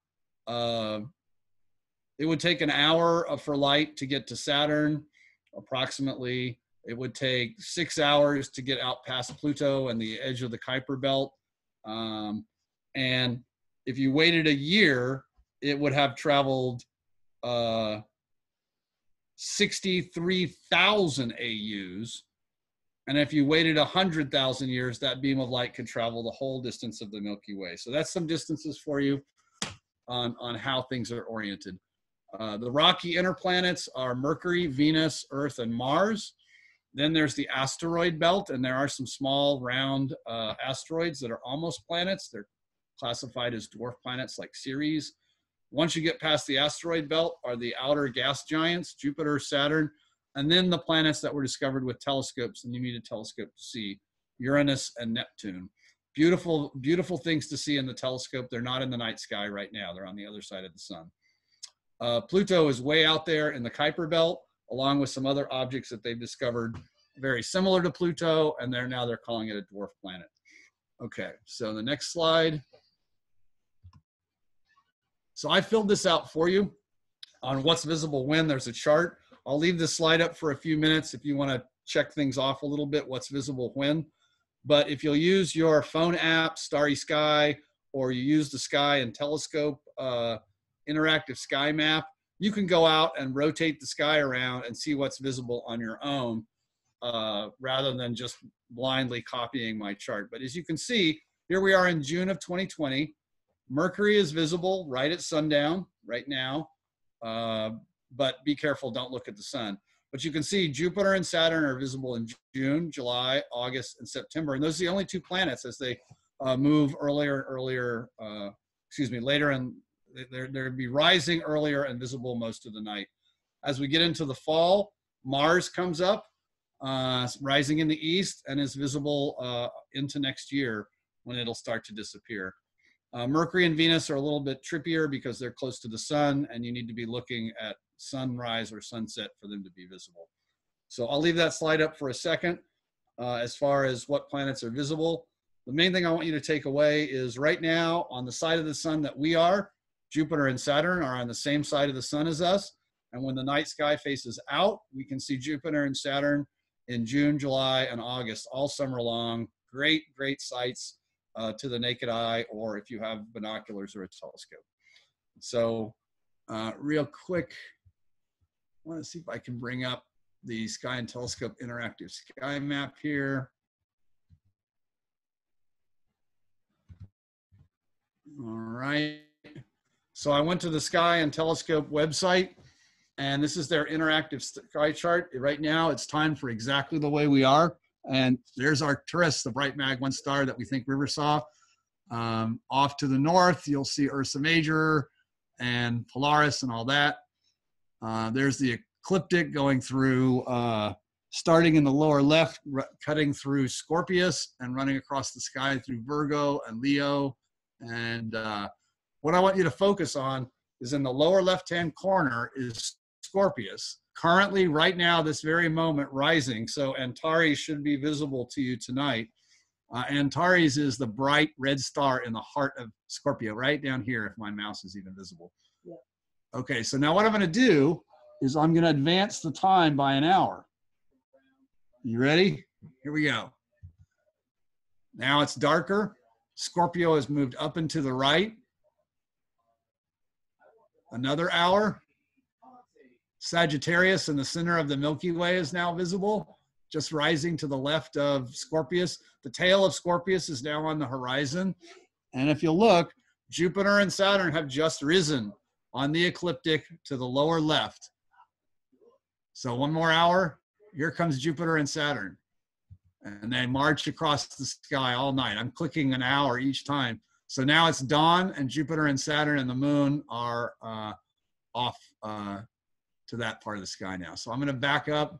So what I like about this interactive sky chart, your phone apps will do this too if you learn how to use it, is you can put in a time, you know, for a month from now or an hour from now, and you can click and you can watch the sky, night sky rotate around and see what's visible when. So that's a super cool tool, and I like it a lot.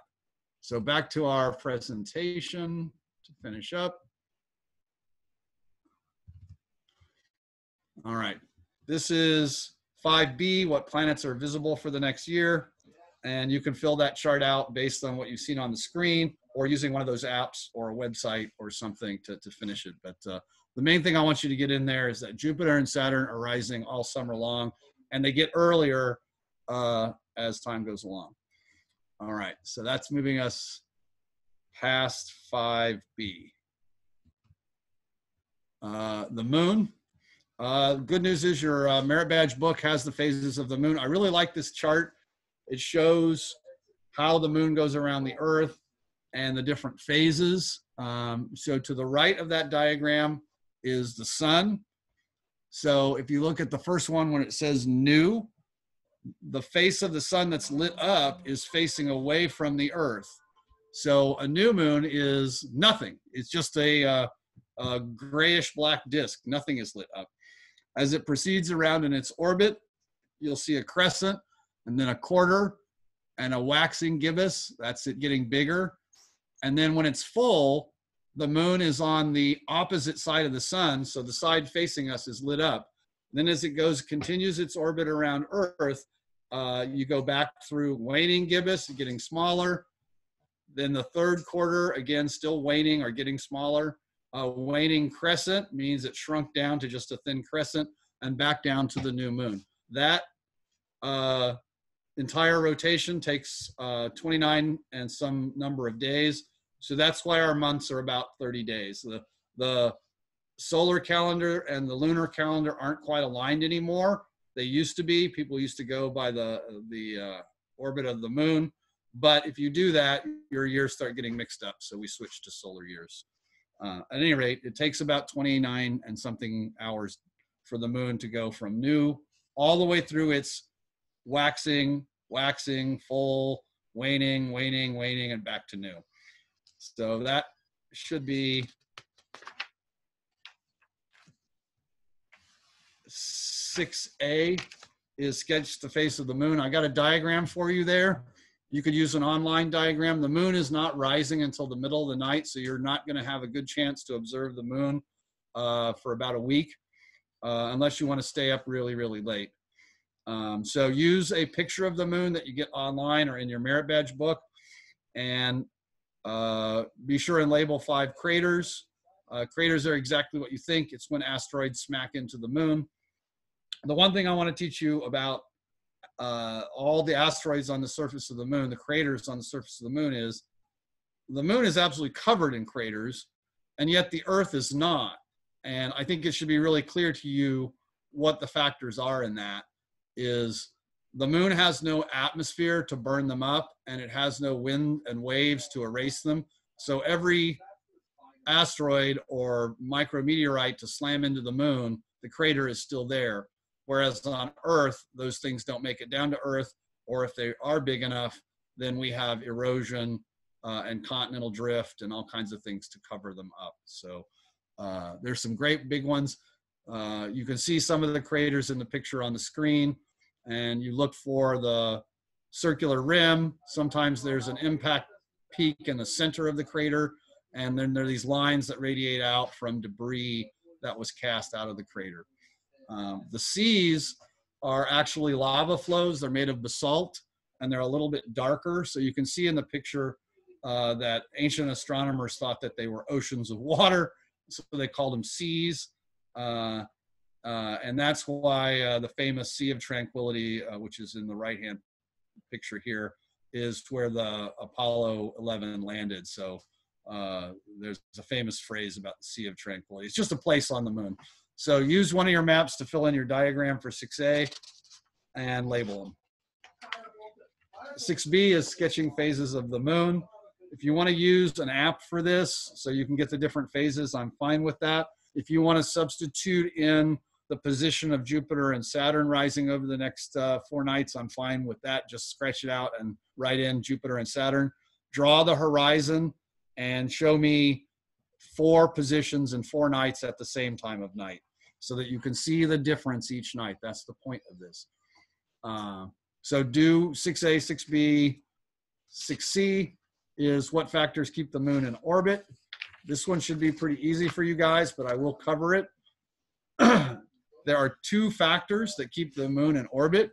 One of them keeps the moon attracted to the Earth, and the other one pushes it away from the Earth. So it's a balance, right? So what force attracts the moon towards the Earth? Well, I think we all know Newton's law of gravity.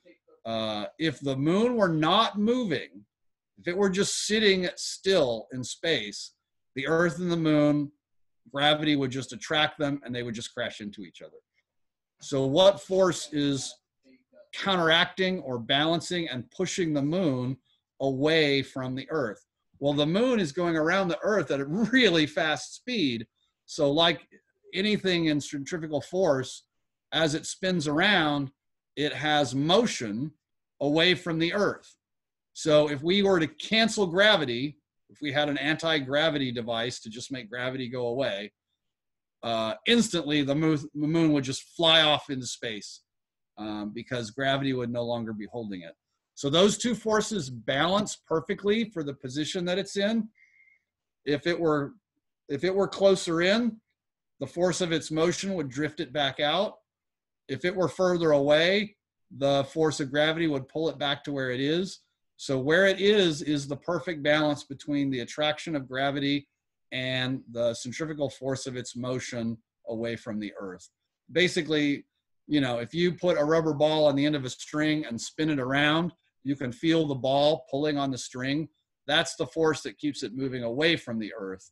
Gravity is the force that pulls it in. So the answer to 6C is gravity and the force of motion. And I think you can see that in your mind, how that works. All orbits work the same way. The whole Milky Way is held together by those same forces. So in D, you're going to do the different phases of the moon. I showed you that diagram that's on the screen right now. So when the moon, in the first box, when the moon is between the Earth and the sun, just draw an arrow from the sun to the moon, and you'll see that the lit up side of the moon is facing away from the Earth. The dark side of the moon is facing the Earth. So the first box in the upper left is new moon, right? And that means nothing's visible. And then go through the rest of them. When you get to the box in the upper right, where the moon is directly opposite the sun, and on the other side of the Earth, to the right of the Earth, that's full moon, because the lit up side of the moon is facing the Earth. And the rest of those are crescent and quarter moons, depending on the position and where the light is hitting it. So you just label those and understand that this is a cycle that repeats every 29 days. All right. We're almost done with the requirements. How are we doing on time, Carolyn? 9 o'clock.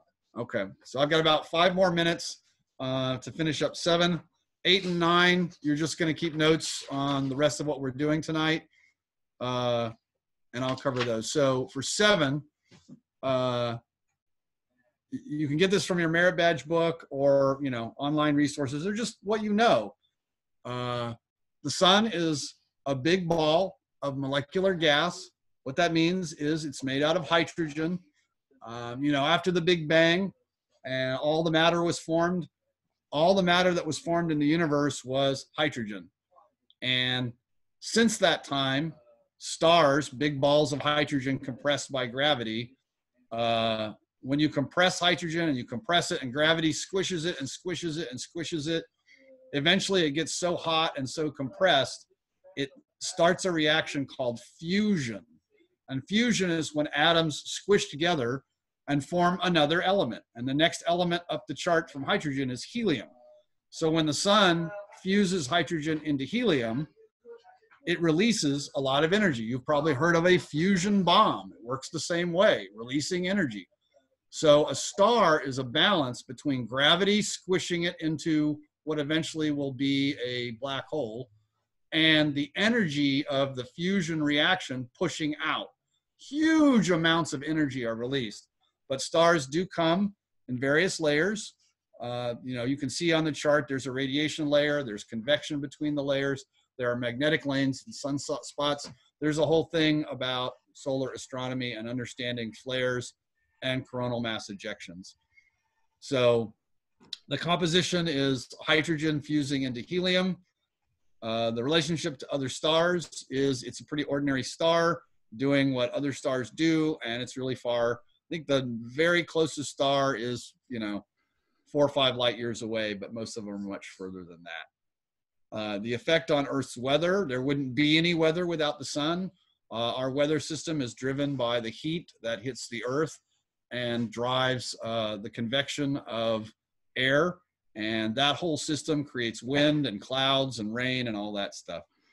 The effects on communications, when there's a solar storm, a flare, or coronal mass ejection, a magnetic storm can be ejected by the sun and actually interrupt all of our communications. So there can be an interruption to communications caused by solar weather. B, sunspots. Sunspots are these spots on the sun that they study up at Mount Wilson. It's been discovered that they are essentially magnetic storms. The center line or equator of the sun rotates faster than the poles because of various effects and coronal effects. And what happens is all these magnetic lines get dragged around the sun, with some of them moving further ahead of others. And it's like a ball of yarn that gets all twisted up. And then when the balls short out and the magnetic lines form these big hoops, and then they get cut, it releases these huge magnetic flares out into space. And where those things form, where the center of those magnetic storms are on the surface of the sun, they actually form spots that you can see in a solar scope.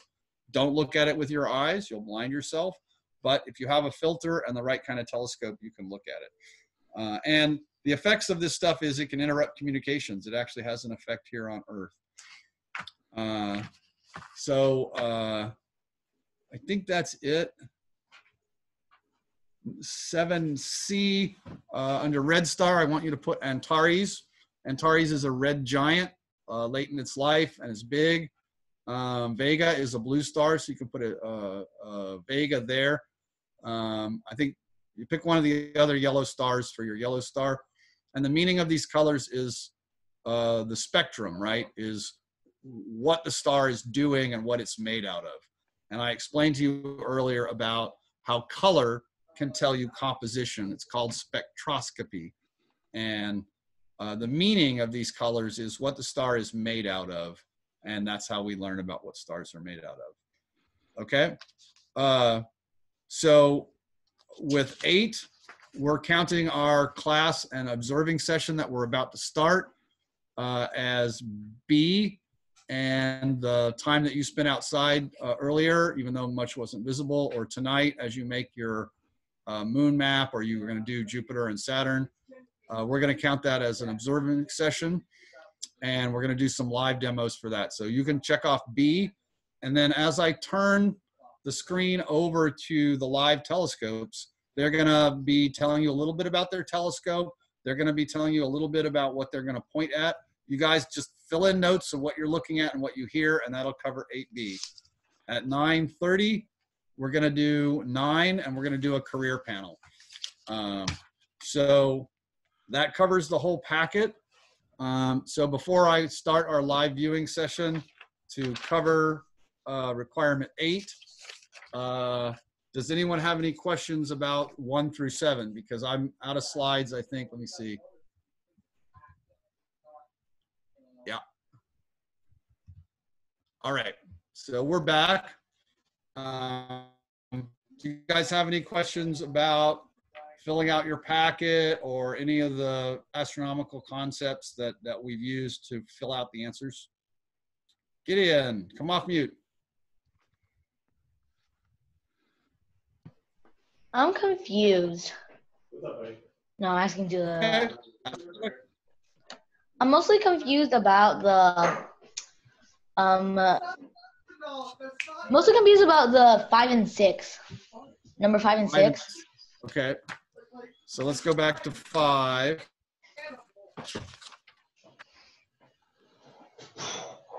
Okay.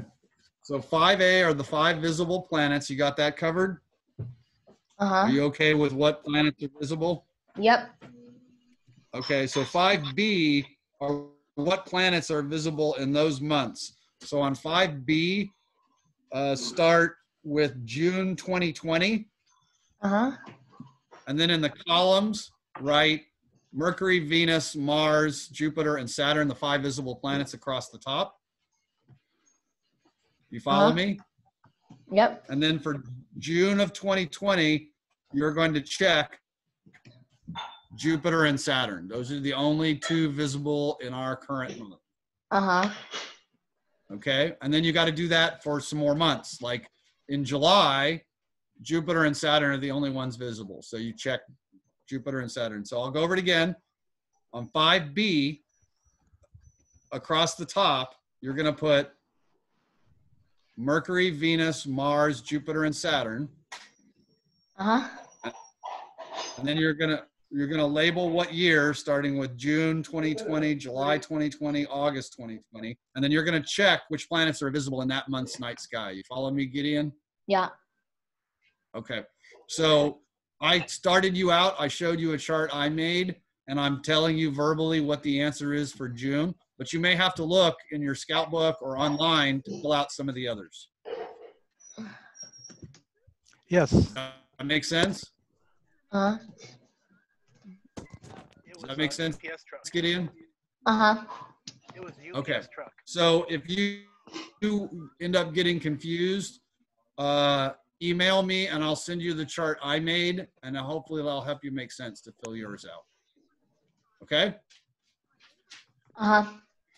Can you All can you right. send it to me? We're doing an astronomy class right now. You have to We're email doing an me. astronomy class right now. Okay? So just Uh-huh. and maybe at the end I'll put my chart up if you want to like see it again. But again, across 5B, across the top, put Mercury, Venus, Mars, Jupiter, and Saturn. And for June 2020, the 2 visible planets are Jupiter and Saturn. That's also true in July. And then from there, you got to do the rest of the months. Okay? Thanks. All right. All right. Go on mute. All right. So I'll try to have a little more time for Q&A towards the end. I want to check in with Spencer. Are you ready, or you want me to? Yeah, I'm okay. Actually, I have. I'm also trying to get into the meeting with my cell phone, so I can just show people what the setup looks like. So if you can just let me into the room. Can you hear me? Yeah, we can hear you. Carolyn's going to let you in right now. Thank you. Okay. So we're going to, for the Scouts and the other folks online, Suhu Spencer is a club member who has a really nice astronomy setup in his backyard. Okay. And he's taken the time to join us tonight with a live viewing of his telescope, and I think some views through the telescope. There is Spencer connecting on his iPhone. That's great. So at this point, Spencer, once your audio is up, I'm going to let you tell the scouts a little bit about what they're seeing and what kind of setup you have, and we'll see if it works. Okay, so you should be hearing me now, right? Yeah, I can hear you just fine, so I think Okay, everyone fine. can. So Everyone can. this is I'm trying to show what my telescope looks like. Let's see if this is going to work. Hang on, let me get a larger flashlight. Just one second.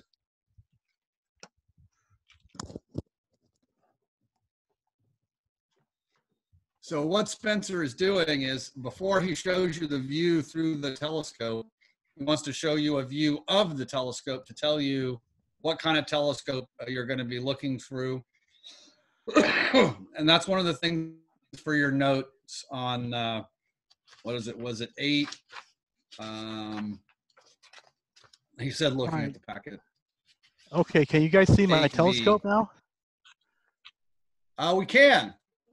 Okay, so this is a Schmidt-Cassegrain. So this is similar to the one that Greg showed a picture of, sort of like the one at Mount Wilson, except that instead of the light coming out through the side, the light goes in through the front, hits the primary mirror in the back here, bounces up to a secondary mirror in the front, and then comes out to a hole in the back. And so on the back, I have a camera hooked up to it. You can see it, it's that red camera. And then there's a eyepiece. So I've got a mirror here that flips, so I can either flip the mirror out of the way and the light goes straight to the camera, or I can put it in and it's a 45-degree angle, and then the light comes up and through the eyepiece. So other things I've hooked on the scope, this is a guide scope. So basically I do a lot of astrophotography. So as Greg pointed out, the Earth rotates and stars will move out of field of view really quickly. So there are two things you can do. One is you can make sure the telescope is lined up very perfectly or close as you can to the parallel to the Earth's axis. And so that way minimize the rotation, but there's still a little bit of rotation. And so what the guide scope does is actually it's a scope with a camera here, this silver thing at the back. And then that is actually plugged into my computer. And what I do is I find a star with that guide scope and tell the computer to lock onto it. And so it moves my mount just by very small amounts to keep that star centered, and that gets rid of the rotation. On the other side here, I've got a finder scope. And so this is has a much smaller field of view, so it lets me find things. This is similar to what Greg was showing you, a TELRAD. So it's just a piece of glass mounted at a 45-degree angle. It projects a bullseye on there and you look through it and you can line up the telescope. So normally I'll use this to get close to a star, then I'll fine tune it with this, and then by the time I fine tune with this, it's in my eyepiece. So that's a process for doing it. Any questions on this?